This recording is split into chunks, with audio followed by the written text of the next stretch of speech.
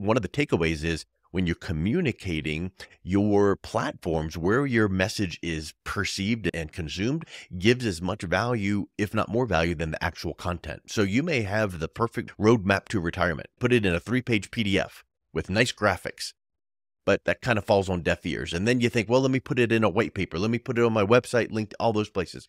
And all those places you need to be because Google needs to see those breadcrumb trails.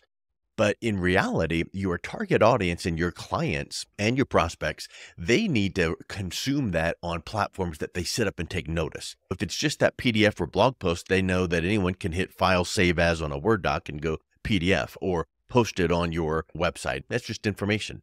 But if they got this communication that their financial person at the firm that they work for, and they're like, oh, he or she is emailing me, and they were just interviewed on this podcast talking about, and there's this really finely tuned bullet point of this really like an emotional need, not just how to plan for retirement, but something really detailed in there.